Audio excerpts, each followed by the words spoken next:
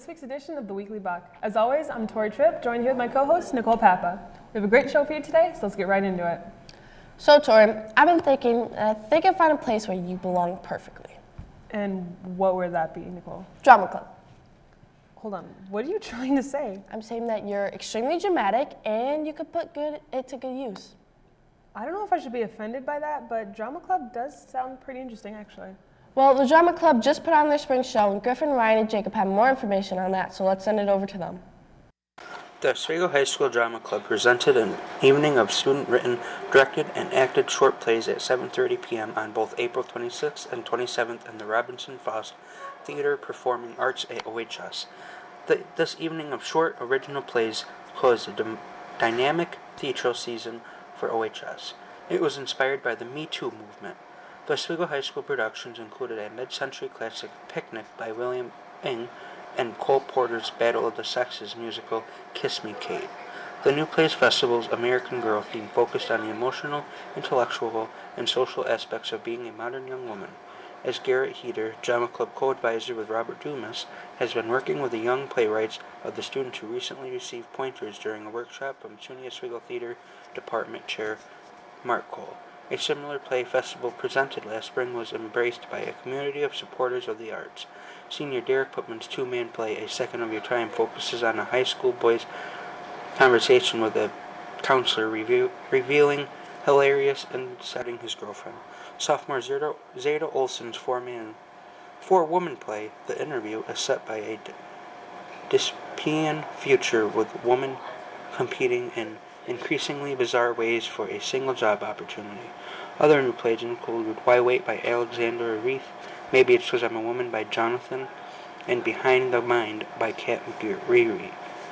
Student directors include Aiden Thompson, Mitchell Hudson, Veronica Jones, Allie Griffin, and Grace Hoffman. Student actors include Alexander Pauline, Liam Tobey, Gretchen Dowd, Caitlin Nettles, Abby Cook, Melanie Solano, Kendra Garvey, Tori Payne, and Andrew Mann. Former SUNY Oswego Theater Department Chair Mark Cole will host a workshop for the student directors and actors, and had recently led members of the OHS Drama Club in an acting of directing workshop. The Oswego High School Drama Club is proud to give students a platform for their voices to be heard. It is important for the students to gain experience in these areas of playwriting and directing, and not just acting. Heater will provide guidance for the emerging playwrights. Drama Club is open to all interested students at any time. Wow, that did look very interesting, but I just still cannot believe you called me dramatic on air. You have to admit that you are, though, especially when it comes to sports. Point made. I know. I can't imagine what you're like during the playoffs, though. It's definitely worse. The NHL playoffs got me pretty fired up. It's not pretty. So I'm sure you'd like to hear some hot takes? Always. Well, Nick and Dane not only have some on the NHL playoff, but they even included some NBA takes as well. So let's take a look at that. Hello, everybody, and welcome to our first playoff analysis, where we will break down the remaining teams left in the NBA playoffs.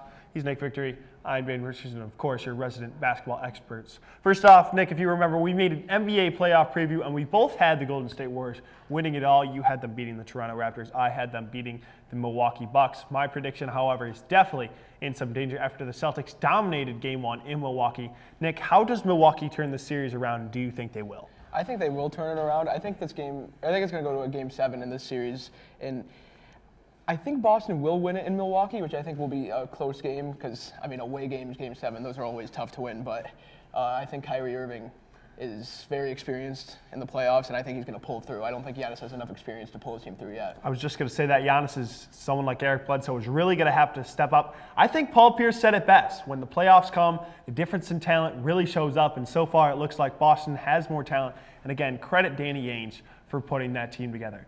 Nick, your prediction, however, the Raptors have done extremely well so far in the playoffs. Pascal Siakam has been a superstar alongside Kawhi Leonard's great performances.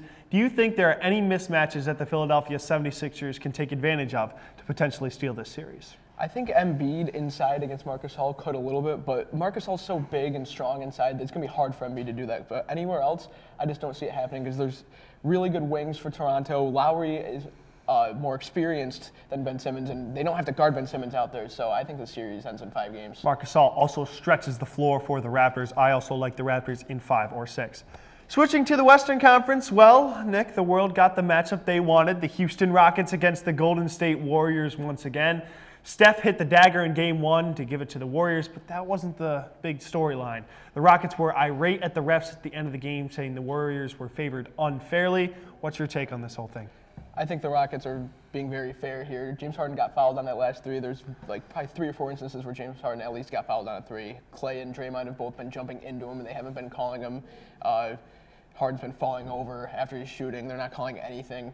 So I think Harden deserves at least some more free throws, especially on that last shot, because that kind of ended the game. And then I thought when Chris Paul got the rebound and tried to pass it, I thought he got fouled again on the pass when it. And then he got thrown out. Yeah, he got thrown out because he turned it over. Yeah. And went Warriors ball, and the game was over after that. So I do think there were some calls that the refs should have corrected, but the Warriors have played their way. They have gotten the respect.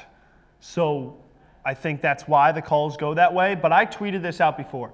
I think the Houston Rockets are the mean girls of the NBA. The Golden State Warriors are a close second. How about both teams stop crying about the refs and just actually put the ball in the basket and play a game?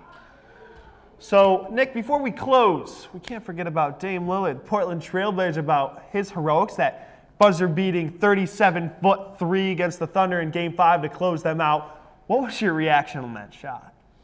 I was speechless. It's one of the most iconic shots of all time. It's up there with Iverson's crossover as one of the most iconic things that's happened in the NBA this century. The wave and the shot in both. I think it's more iconic than Iverson's crossover, honestly, over Tyronn Lue. Before we go, same predictions. You got the Warriors over the Raptors, Nick? Yeah, Warriors over Raptors in 4 or 5. 4 or 5. I think the Warriors will only lose at max 2 more games the rest of the playoffs. I hate to say it, but I'm going to change my prediction. I feel like Nick's going to be right, and I'm going Warriors over the Raptors in 6. That'll wrap up our NBA playoff analysis. He's Nick Victory. I'm Dane Richardson. Hello, everybody, and welcome to our second part of our playoff analysis. But here we break down the NHL. I'm joined here by fellow OHS hockey player Alec Carocchio to talk about some of the craziness going on in this year's Stanley Cup playoffs. Speaking of all that craziness, Alec, all 4 wildcard teams are still in the playoffs, that being, of course, the Blue Jackets, Hurricanes, Avalanche, and Dallas Stars, so I want to hear from you. How can you explain all these upsets going on right now? Well, right now, Hurricanes are hot after beating the Caps. It's a big win. Caps were the Stanley Cup champs last year, so that's a big win for them. Columbus beats Tampa in 4. That's insane. The Islanders just swept my Penguins, just dismantled them, much more aggressive even though they were the higher seed. One of the things I wanted to talk about is the resilience of this Carolina Hurricanes team. Not many people thought they would knock off, like you said, the defending Stanley Cup champion, the Washington Capitals. They did that on the road in Game 7, and then many actually predicted a letdown playing the Islanders because of the rest discrepancy. Islanders had a lot of rest. Hurricanes just went right into the series. But now they're up 2-0, heading back home to a rowdy crowd. How far do you think Carolina can go, Alec? I feel like Carolina can win, but I feel like the Islanders are going to pull off a win at home at some point. Yeah, I think Carolina will probably pull out that series. Boston, if they end up beating Columbus, both Boston and Columbus are very good hockey teams, so it's going to be tough.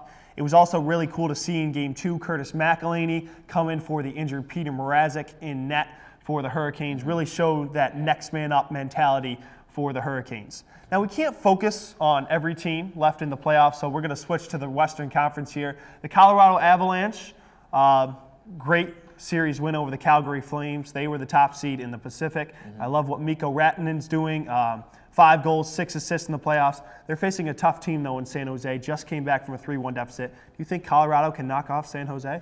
I do not think Colorado can knock off San Jose. Colorado is playing hot at this point, but they cannot go up against all the veterans that San Jose has, with Brett Burns, with Erik Karlsson. It's just tough. Yeah, I was just going to mention that. Actually, a great story for the Avalanche defenseman Cale Makar winning the Hobey Baker Award. Goes to the best player in college hockey. Played in the Frozen Four for UMass. Now trying to lead the Avalanche to a cup, but like you said, it's going to be very tough trying to knock off guys like Erik Karlsson, Brett Burns, Joe Thornton, still looking for that elusive first Stanley Cup. So, with all the teams left, could you give me a prediction? Who do you think is going to win the Stanley Cup this year? I'm thinking this year it's going to be San Jose, just because they're playing hot. They're able to squish teams that are playing hot too. I mean, but you can't beat all the veterans that they have. I think that they have so much experience in the Stanley Cup playoffs. I mean, the Thornton's been there, but he hasn't got one yet. I mean, Erik Karlsson's been there, he hasn't got one yet, so they're thirsty. I like that prediction. However, I have San Jose in the Stanley Cup Finals as well. I like Brad Marchand and the Bruins. They have playoff experience. I know Columbus just went in and won in overtime, a comeback game in Game 2, but they grinded out a series against a good Austin Matthews-led Toronto team, and I don't think they're going to face another team like that until they get to the finals against the Sharks. I think that'll be a great series, so I have the Bruins winning the Stanley Cup Finals. That'll wrap up our NHL playoff analysis. He's Alec Carocchio. I'm Dane Richardson. Let's send it back to the studio. You know, I have a lot to say about what I just watched, but maybe I should just keep my cool. You know what? I consider your ability to get so dramatic over sports a talent. Is that supposed to be a compliment? Yeah, maybe you should have auditioned for Oswego's Got Talent. And how would I have done that? I'm not sure, but you are creative and I have faith in you. If you wanted to see how the show went, Dimitri, Timmy, Bart, and Ash have a quick recap for us, so let's send it over to them. The Oswego's Got Talent finals start very soon and has been filled with some of Oswego's best talent around. In the senior division are Sasha Loaiza and Nick Lavolsi. In the intermediate division are Miley Sorrento and Vera Buchko. And in the elementary division are Gracelyn Erickson and Alex Daigle. They're all going to the finals but are joined by 3 wildcard finishers: Vanessa Flint, Madison Morris, and Cadence Erickson, with judges Gary Carpentier, Tammy Wilkinson, and Carrie Lazarus, and even a special guest judge, Tanisha Murphy. They all bring more energy and personality to round out the whole show. The finals will be on May 9th at the American Foundry. Come see the show to watch some of Oswego's best talent. For more information, contact Oswego Rotary at Oswego Rotary Club 4855 at gmail.com. Tickets are available through ticketleap.com. You know, I definitely think I would have won. Debatable. It's amazing how dramatic you can be. Wow, okay, maybe we should just end this here then. Okay, if you say so. Thank you for watching this week's edition of the Weekly BUC. Have a great week, Oswego.